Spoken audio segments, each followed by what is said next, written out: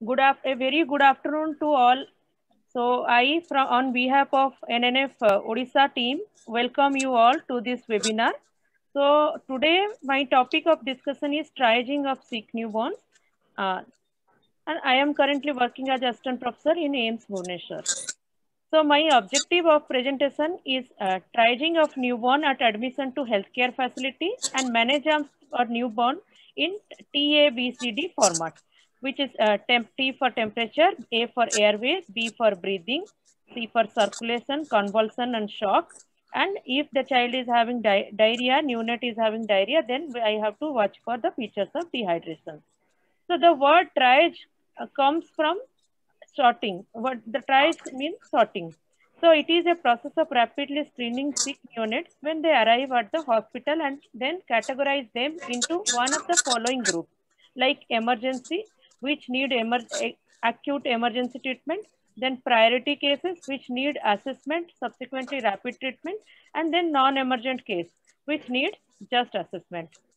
So there are different types of triaging system which is available throughout the world in neonates and children. The two most commonly used systems are ETAT system, which is actually 3-level triaging system, which I already told you in the previous emergency, priority and non-emergent cases.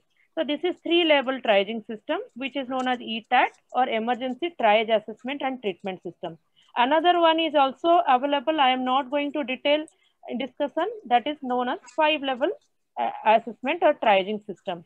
In this ETAT system, which is most commonly used in neonatal triaging, and it has been validated in research limited setting in SNCUs of Madhya Pradesh. So why triaging is important?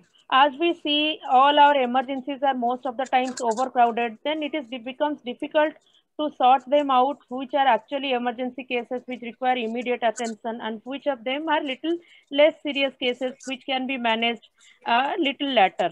So the process of triaging actually involves assessing all patients at the triaging point and then categorize them into emergency, priority cases or non-emergency cases, and subsequently initiate rapid treatment.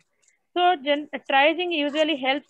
It is a quick systematic assessment of all children or all newborns admitted in the emergency room, and so that sicker babies will get attention fast as compared to the non-sicker ones. And it also helps us in timely referring to higher center, and in research limited setting where there is always a limited shortage of stock, it can help us in rationalizing the allocation of limited resources.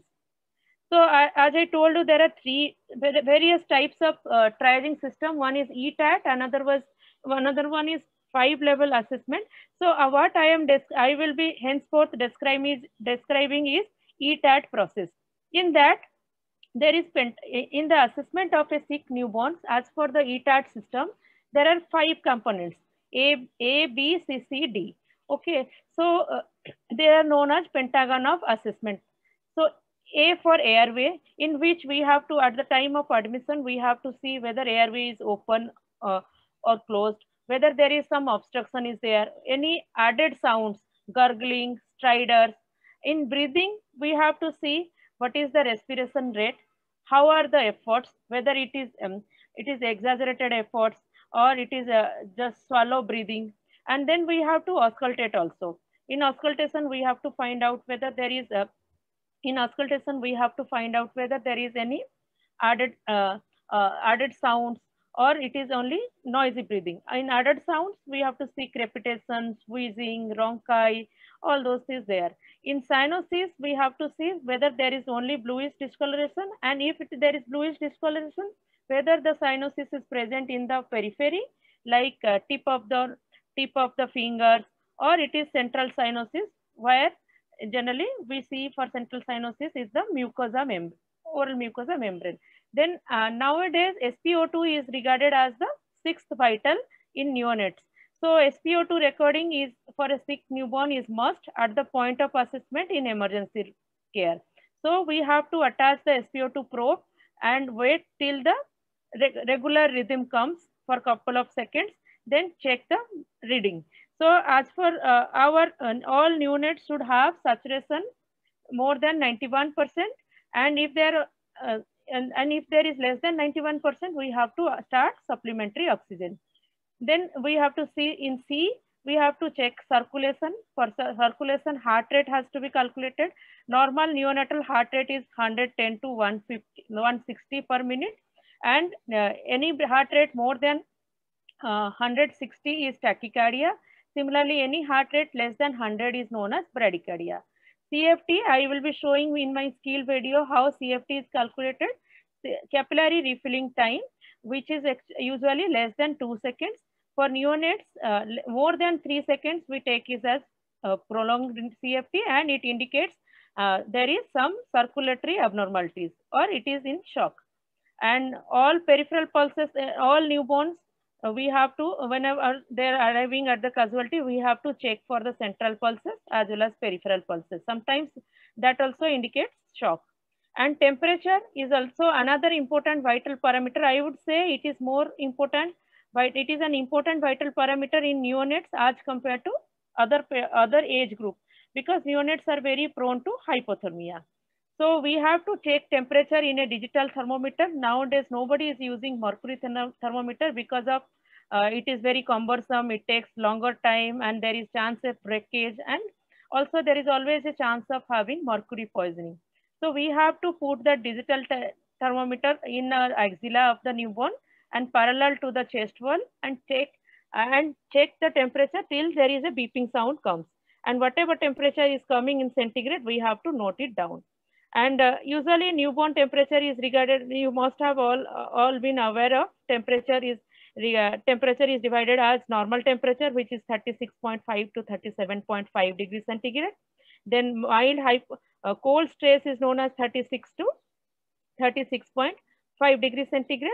Moderate hypothermia is 32 to 36 degrees centigrade, and any temperature less than 32 degrees is always known as severe hypothermia, and it requires emergency management.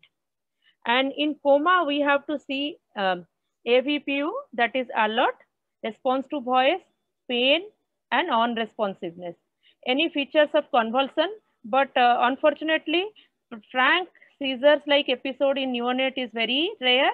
But being a pediatrician, it is our job to recognize even the subtle seizures, which is more common in neonates in form of paddling, twitching of eyelids, orolingual smacking, and all these movements, or sometimes unexplained tachycardia is also a feature of seizure, neonatal seizure, which is known as subtle seizure.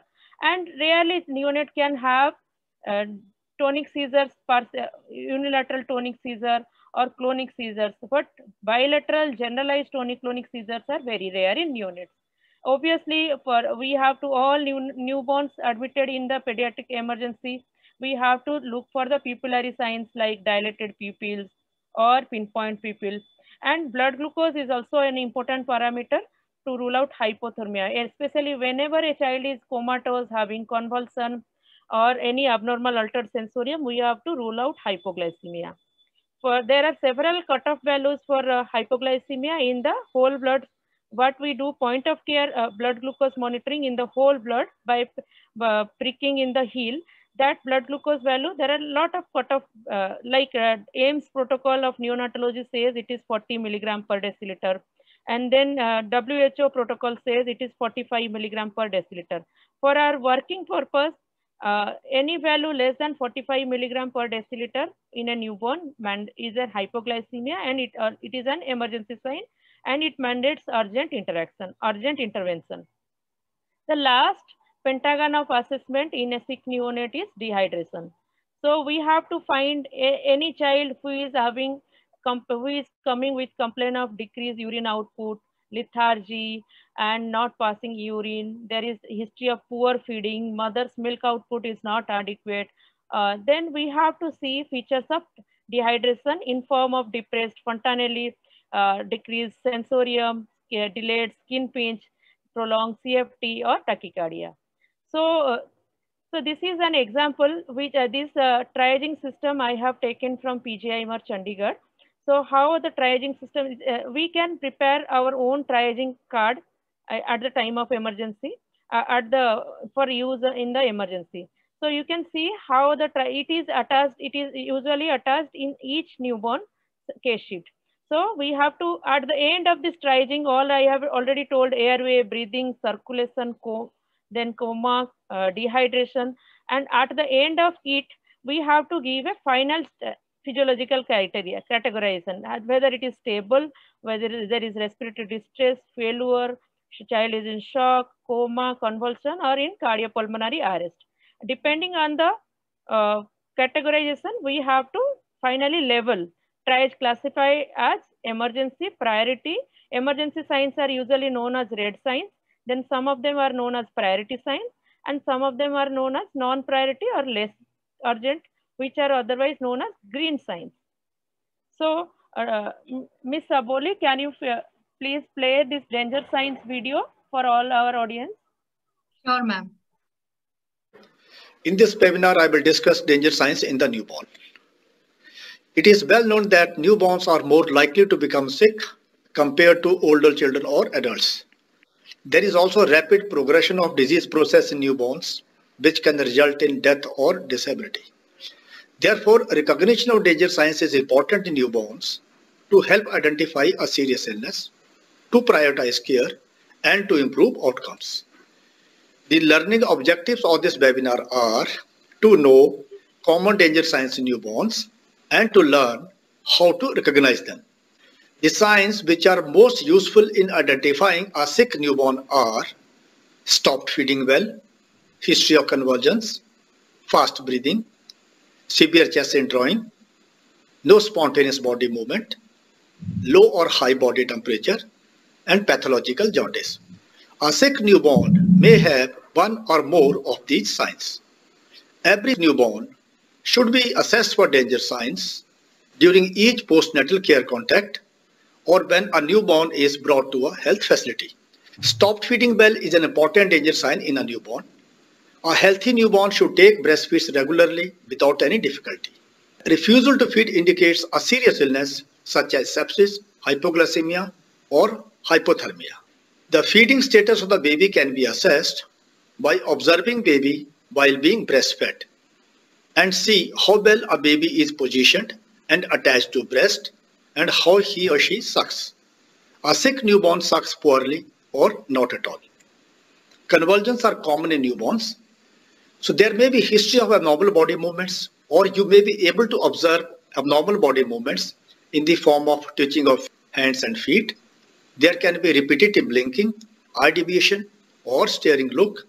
Some newborns can present with persistent chewing, sucking, or purposeless movement of limbs in the form of cyclic movements. There may be tonic posturing of one or more limbs. You need to differentiate convulsions from jitteriness in newborns. Jitteriness is characterized by tremulous movements of limbs, and these tremulous movements can be easily stopped by holding the limb. Fast breathing and severe chest indrawing indicate respiratory distress in a newborn. Fast breathing is characterized by a respiratory rate of 60 or more per minute. Both fast breathing and severe chest indrawing are common presentation of neonatal illness. They may be caused by sepsis, respiratory distress syndrome, meconium aspiration syndrome, and transient tachypnea of newborn. So how do you recognize fast breathing and severe chest indrawing? For fast breathing, you need to count respiratory rate for 1 full minute in a non-crying baby. As already mentioned, a respiratory rate of 60 or more per minute constitutes fast breathing. Severe chest indrawing can be assessed by observing definite inward movement of chest with each breath. No spontaneous movement is an important danger sign in a newborn. A healthy newborn shows normal spontaneous body movements while awake. Lack of spontaneous movement is a sign of illness. It may be caused by sepsis, hypoglycemia, hypothermia, or any other serious illness. You need to observe baby for spontaneous body movements before touching him or her. You should also note the response of the baby to handling or tactile stimulation. Low or high body temperature are common in newborn and indicate a serious illness such as infection. Hypothermia continues to be a silent killer of newborns because it is often undocumented and also remains untreated. So how do we record temperature of a newborn baby? There are different methods. Digital thermometer is the most commonly employed method. The thermometer is placed in the axilla. You must record and document temperature of every newborn baby who is brought to a healthcare facility. Human touch can be used to assess the temperature of the baby. You need to touch the abdomen of baby by the dorsum of your clean hand. Depending upon the temperature of the baby, baby will feel cold to touch or hot to touch. The temperature probe of a radiant heat warmer can also be used to record the temperature of the newborn baby. This displays continuously the skin temperature of baby. Jaundice is common in newborn babies. In most cases, it is physiological in nature and requires no treatment. However, jaundice is pathological if it appears in the first 24 hours of age or if it manifests as yellow staining of palms and soles. For jaundice, baby should be examined in a well-lit room. You need to press the skin gently to see yellow discoloration. However, visual assessment of skin color is not very reliable, especially in a baby who is receiving phototherapy. Therefore, always obtain serum bilirubin levels from laboratory in pathological jaundice. The key messages of this webinar are: assess every newborn for danger signs at each healthcare contact. Rapid assessment and timely intervention are essential to improve outcome in sick newborns. Healthcare workers should be trained to recognize danger signs, and we should also educate parents to recognize danger signs and motivate them to seek healthcare early. Thank you. Okay. So in this webinar, we could see what are the common danger signs here.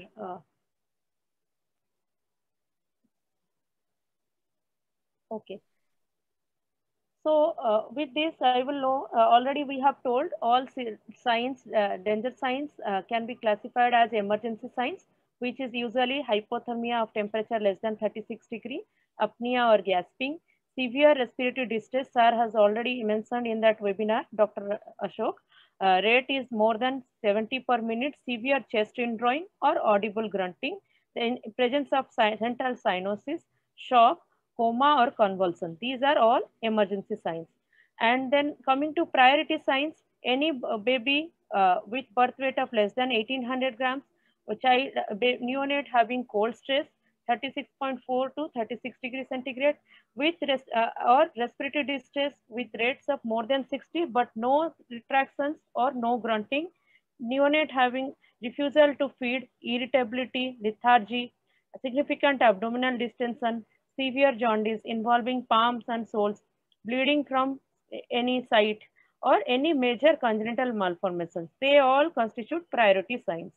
And in non-priority signs, which is very common in day-to-day practice, is jaundice, any degree of jaundice not involving palms and soles, passing small amount of small volume stools daily, which is known as transitional stools, or change in color of the stool, and lot of developmental peculiarities like miliac, erythema toxicum, mongoloid spots, Epstein pearl. These are all developmental peculiarities. They are also non-priority signs. And sometimes minor birth trauma, forceps mark, or there is conjunctival hemorrhage. These are all minor birth trauma. Positing. Positing is passing small volume of vomiting after feed. Curdy, milky particles. And some superficial infections, which are like your small pustular lesions, neonatal pustulosis, and any minor malformations like extradactyly, polydactyly, or you are having a cutaneous tag in the ear. These are all minor malformation. And any cases that is not categorized in priority, into either emergency or priority sign also will come under non-priority signs. So our management is like any presence of any of the emergency signs, we have to immediately stabilize the child. After assessment, take immediate action, and then admit. After stabilization, we have to admit in SNCU. If a newborn has any of the priority signs, then the newborn has to be assessed in detail by the treating physician at the healthcare contact facility. Then after assessment, if the physician or the healthcare worker feels there is requirement for admission, then he can be admitted to SNCU or similar facilities. And in presence of non-urgent signs, the newborn's parents or caregivers can well be counseled that it is not of major issue and the case can be well managed at home with proper assessment and counseling. So how the triaging is done and where it is done? Generally, most of the time triaging happens at the reception area or casualty of a hospital, and anybody can, whoever is trained for doing triaging is, he can do it. He can be a healthcare worker in form of a pharmacist or nursing officer or doctors. So in assessment, temperature, airway, that is temperature, airway, breathing, circulation, convulsion, all these parts has to be taken care of. And if you come to management, already I have shown triaging pentagon. Next, I will target one by one the problems. So in temperature, we can have problems of emergency sign, moderate to severe hypothermia. So for which we have to do rewarming, preferably under radiant warmer. Any moderate to severe hypothermia ideally has to be warmed under radiant warmer. If it is not there, then we have to at least give a trial to warm under skin to skin contact. But after 15 minutes, we have to assess, and if still the child's temperature is not improving, then we have to rewarm under radiant warmer.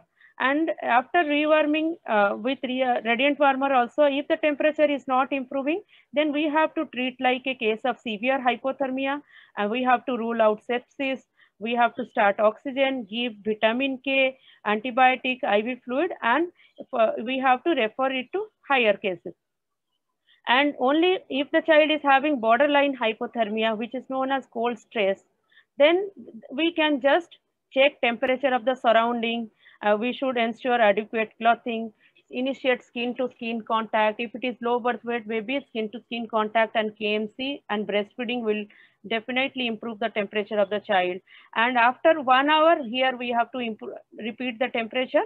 And still, if the temperature is not improving, then we have to manage as a case of moderate to severe hypothermia. Now I would like to request Aboli to show a webinar on how to do temperature measurement in a newborn baby. Sure, ma'am.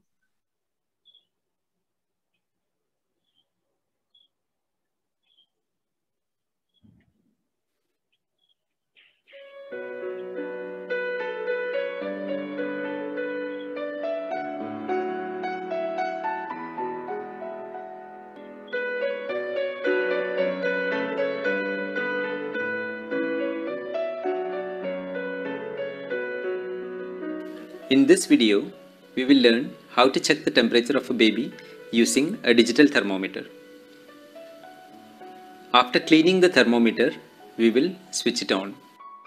The metal tip of the thermometer should be applied to the middle of the armpit, that is the apex of the axilla. We gently hold the arm of the baby by the side of the baby's body.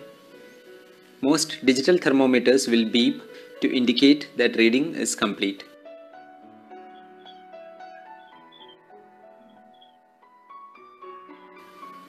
Now remove the thermometer and note down the reading. Clean the thermometer before putting it away.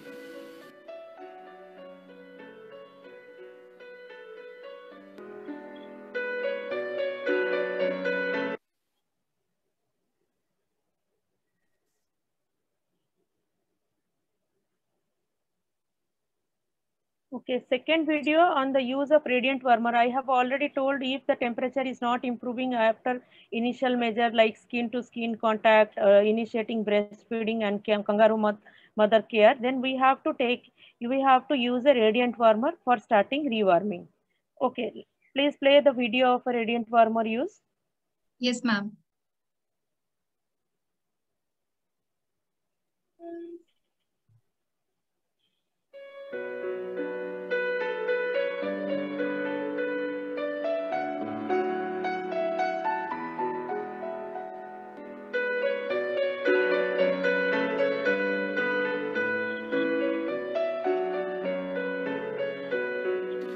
In this video, we will learn how to use a radiant warmer. First, we'll start with cleaning the radiant warmer. If the radiant warmer is not occupied, it can be cleaned with locally available disinfectant solutions like 2% glutaraldehyde. Use a cloth dampened with soap water for daily cleaning when a neonate is being cared for in the warmer. The control panel allows us to regulate how the baby is kept warm.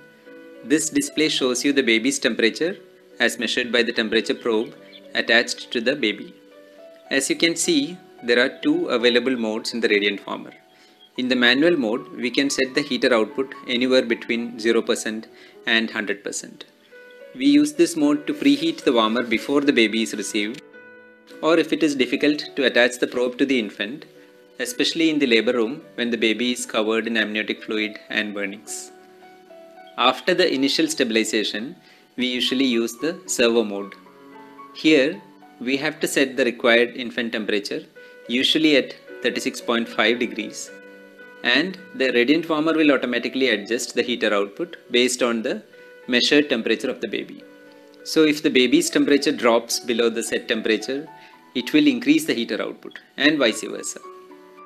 In the delivery room or the newborn unit, switch on the radiant warmer at least 20 to 30 minutes before receiving the neonate. This is to make sure that the mattress and the sheets are pre-warmed before receiving the infant. We can initially set the warmer to manual mode and set the output at 100% for rapid pre-warming. Once the sheets are warm to touch, you can reduce the output to 50%. Once the infant is received in the warmer and the initial stabilization is complete, it is important to attach the temperature probe securely to the infant. This is especially important because we will be using the warmer in servo mode after the stabilization. If the probe comes loose while the baby is in servo mode, the measured temperature will fall and the radiant warmer will increase the heater output in response. This will result in overheating of the infant and hyperthermia. The skin temperature probe is attached to the right upper abdomen if the infant is supine, or to the flanks or loins if the infant is prone. The probe should never be between the infant and the bed. If Tegaderm or another transparent adhesive is available, place it on the skin and place the probe on top of it to prevent skin injury. You have to use approximately 2 to 3 inches of adhesive tape to secure the probe. Approximately 1 inch of the tape is left in front of the sensor and 1 inch as the split tails. Splitting one end of the tape into 1 inch tails as shown in this video will prevent the tape from lifting when the probe wire moves. You may have to use a slightly smaller length of tape for smaller infants. A cap can be used to cover the head of the infant under the warmer, and socks and mittens can be used to cover the hands and feet.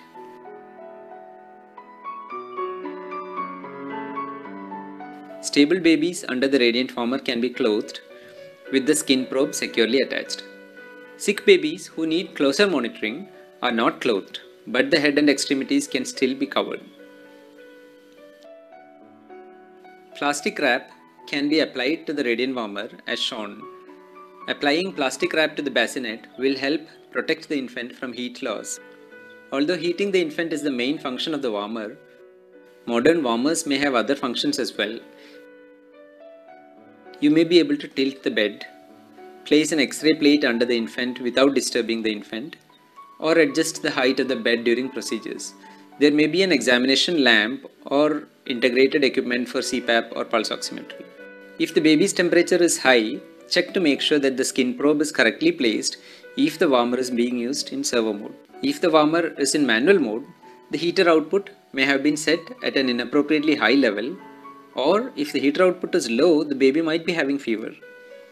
In any case, whenever the displayed temperature of the infant is abnormal, it is also important to check the axillary temperature.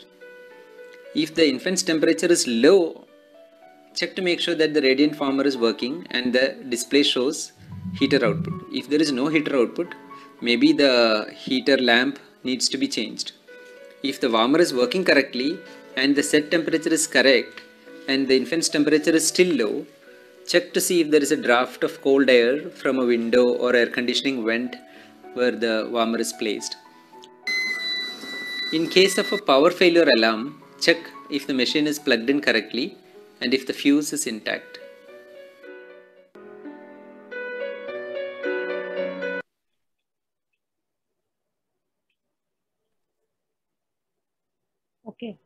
So we saw how the radiant warmer is used for treating hypothermia. Initially, if it is moderate to severe hypothermia, we have to do rapid warming by putting heater output 100%. Once the temperature reaches up to 34 degrees centigrade, then we can make it slow warming, so that our target of temperature rise should not be more than 0.5 degree per hour.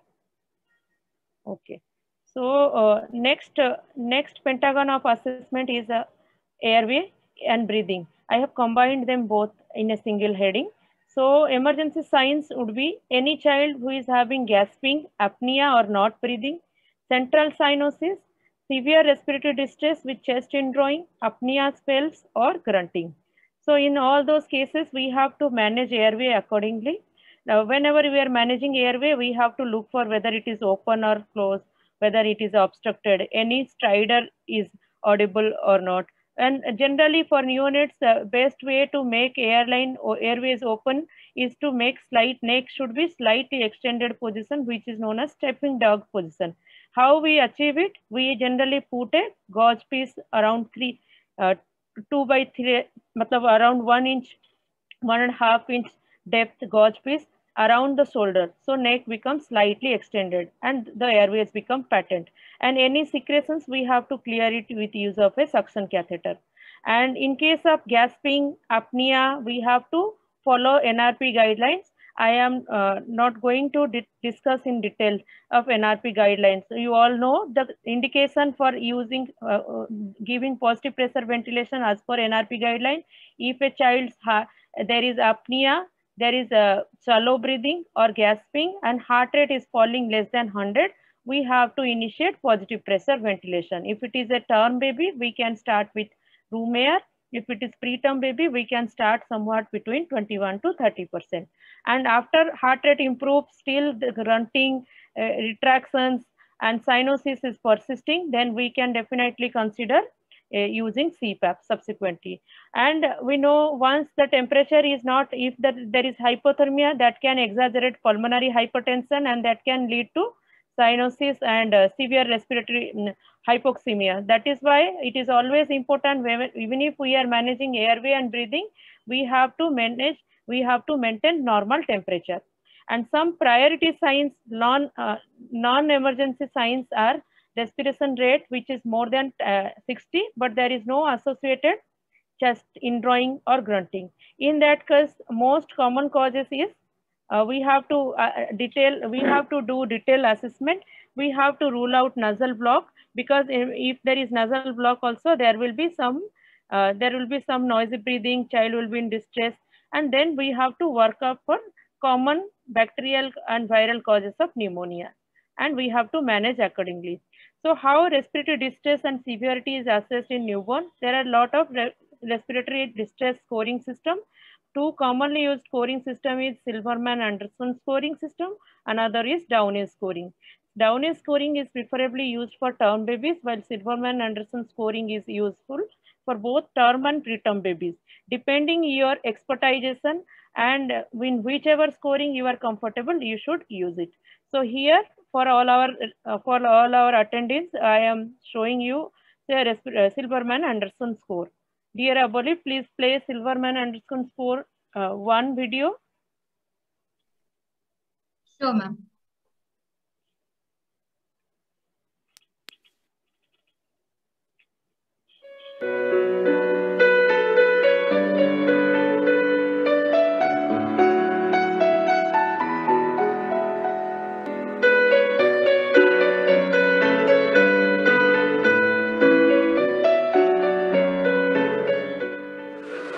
In this video, the newborn has an audible grunt giving a score of 2.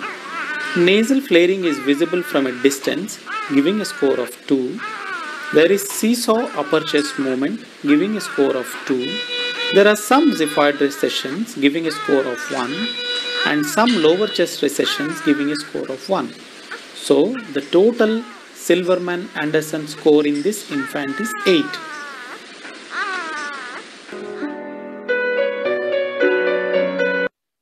Can you play the second one also?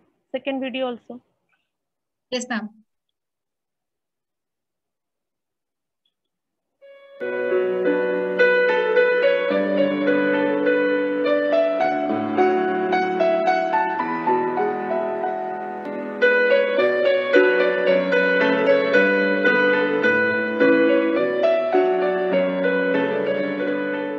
this newborn on CPAP, there is an abdominal lag on the upper chest giving a score of 1. There are some xiphoid recessions giving a score of 1. There is no visible nasal flaring even seen from a close view giving a score of 0, and there is no audible grunt, or there is no grunt audible on auscultation again giving a score of 0. There are no lower chest retractions giving a score of 0. So the total SA score or the Silverman-Anderson score in this infant is 2.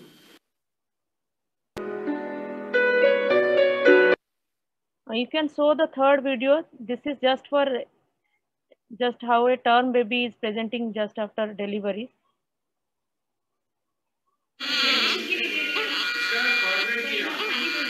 You can see audible grunt is there. Then lower chest retractions 1, and xiphoid retraction is 1, and we can see seesaw breathing is there. So there is no grunting. Grunting is there. So the score is 6. 5 to 6, the score. Okay, next. Stop.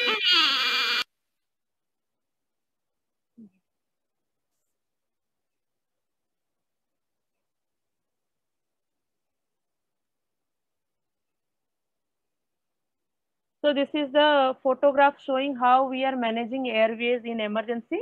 We have to put a gauze piece. We have to make a shoulder roll in that, or if the shoulder roll gauze piece is not available, we can use any soft cloth to make a roll or thin layer pillow-like structure, which we have to give, which we have to put under shoulder, so that neck is becoming slightly extended. Then you have to use a positive pressure ventilation. So these are the equipments which should be ready in the triaging area for giving positive pressure ventilation. Ideally one of the 3 can give positive pressure ventilation. Most commonly used is bag and mask ventilation. Other 2 is anesthesia bag, or known as flow inflating bag. Third one is T-piece resuscitator. Whatever equipment is available, we should be confident in using one of the equipment. And common source of giving oxygen without any positive pressure ventilation, only when the baby requires only oxygen. So 2 common methods of giving oxygen without positive pressure ventilation, which is used in newborn, is nasal prong oxygen and food box oxygen. In nasal prong oxygen, usually the flow is 0.5 to 1 liter, and the common FiO2, final FiO2 delivered, it depends on the many factors. Usually it is less than 40%. While in food box oxygen, the oxygen flow set is more than 2 liters, usually 2 to 5 liters. And depending on whether 1 port or 2 port is open, we can achieve a FiO2, final FiO2 concentration varying from 60 to 90% in a hood box. Recently, hood box is not used so frequently. So fourth pillar of management is your circulatory parameters. Some emergency signs in circulation are cold extremities with CFT more than 3 seconds, weak and fast pulse, heart rate of more than 160. That indicates that child is in shock. So our management would be, whenever a child is when a newborn is coming to casualty in shock, we have to give supplementary oxygen, maintain normal temperature. We have to immediately put IV access. If it is a preterm newborn and just after delivery, we can put UVC very easily. And beyond that, we have to give, insert a IV cannula, a peripheral line or intraosseous line, and give normal saline bolus at the rate of 10 ml per kg over 30 minutes. And then subsequently, we have to evaluate the cause of shock. It can be cardiogenic shock, it can be septic shock, or it is because of obstructive causes like tension pneumothorax. And then we have to, our treatment should be our treatment should be modified accordingly. So these are some videos how generally we check CFT. So you have this video. Yes, ma'am. Please play from my side. CFT. Whenever we are checking CFT, usually we put our finger over the sternum or on the forehead for 5 1, 2, seconds. 3, 4, 5, 1001, 1002, 1000.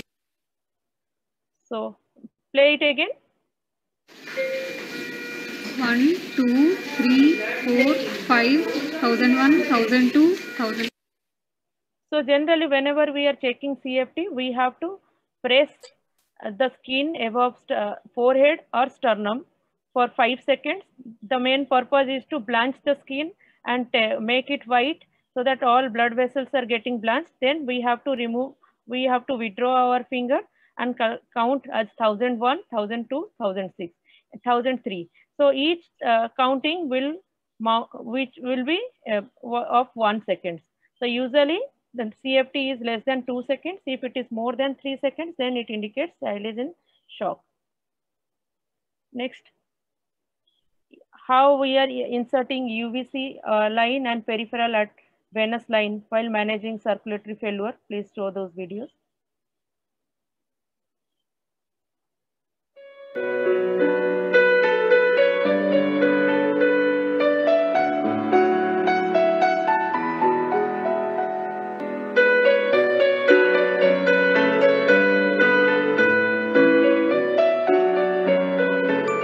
In this video, we shall learn about the use of volume expanders at the time of resuscitation. Normal saline is used during resuscitation if there is a history of blood loss at birth, or there is no response to steps of resuscitation, or there are signs of poor perfusion like poor pulses or tachycardia. Ensure that normal saline is there in a pre-filled 20 ml syringe. This should be replaced daily. The dose of normal saline is 10 ml per kg. That means if a newborn weighs 1.2 kg at birth, the amount of normal saline required is 12 ml. Attach the syringe to the intravenous access and push over the next 5 to 10 minutes. The bolus may have to be repeated if these signs persist. A maximum of 2 doses of normal saline bolus may be given.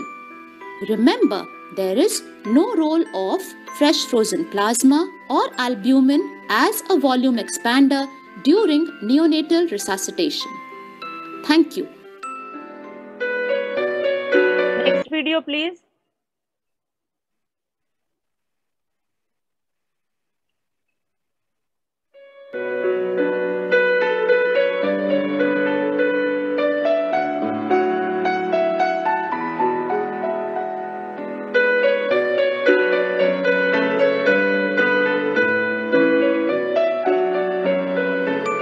This video shows you an intravenous cannula insertion and fixation. Venous access is required for the administration of fluids, medications, and blood products. For establishing a venous access, we need sterile gloves, spirit and povidone iodine swabs, sterile 24 or 26 gauge cannula, 1 ml syringe, normal saline, tape and scissors, and Tegaderm. A splint is optional. Intravenous access can be established at the following sites: veins on the dorsum of the hand, antecubital vein, scalp veins, or ankle veins. Follow aseptic precautions while establishing intravenous access. Wash your hands. Prepare the infant for the procedure, considering developmentally supportive care. Swaddle the infant and allow the infant to suck on his finger. Have a second person hold the infant to minimize stress. Put on gloves. To insert the cannula, hold the extremity and make the vein prominent. Clean the area with spirit and wait until it becomes dry. Remember, do not blow air over the site. Now cleanse with povidone iodine swab. and let it dry. Then clean again with spirit swab. Insert the cannula gently with the bevel of the needle facing up. Introduce the needle at a 30-degree angle, approximately 0.5 centimeters below the desired entry point into the vein. Advance the needle slowly towards the vein until it is felt to pierce the vessel wall. A slight pop may be felt. Check if it is in the vein. Blood will appear in the hub if the cannula is in the proper place. When blood appears, flush the cannula with 0.1 or 0.2 ml of normal saline to check for patency. Observe if there is any extravasation. Secure the cannula first by fixing a transparent film, then by an adhesive tape. While fixing, make sure that the cannula tip area above the insertion is clearly visible. This will help in early detection of extravasation. If necessary, use a splint to immobilize the joint. Now the IV cannula is fixed on the baby. Remove gloves and wash your hands.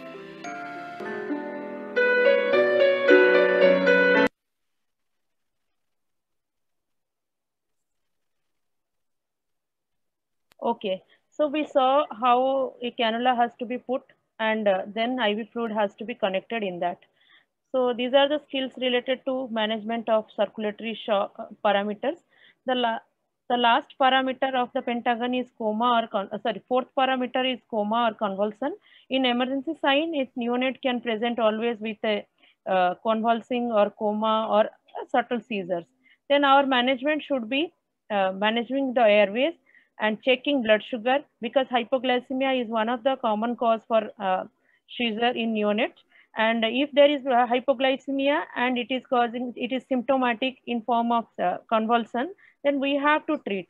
Usually it is treated with 2 ml per kg, 10% dextrose bolus, followed by glucose infusion rate of 6 mg per kg per minute. So 6 microgram per kg per minute. So we have to start infusion. With that, after 30 minutes of starting IV fluid, we have to recheck again blood sugar, and it has to be normalized. By normalization, we mean blood sugar values should be more than 50 mg per deciliter. If after 30 minutes also blood sugar is still remaining low, we have to gradually hike the GIR by 2 milligram per kg per minute.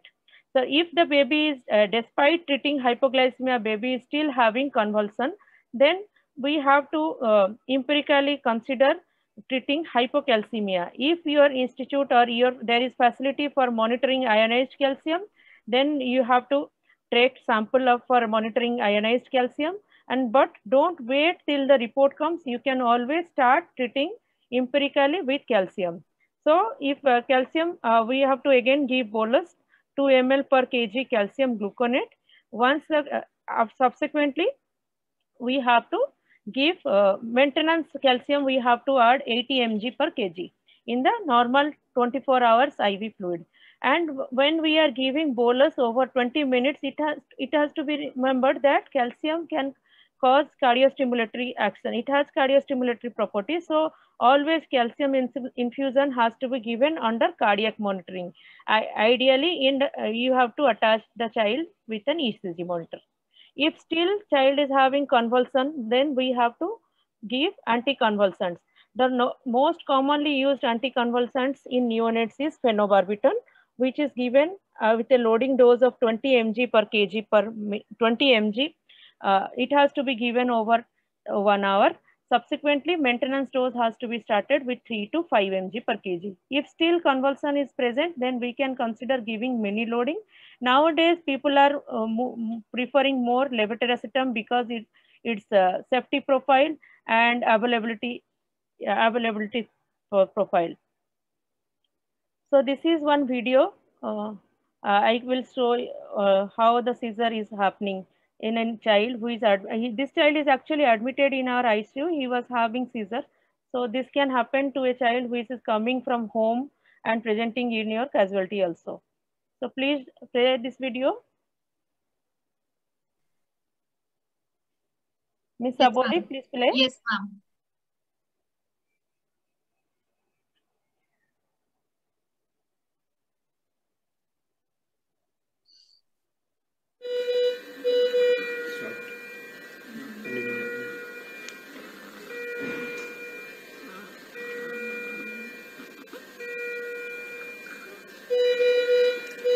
You can see this child is having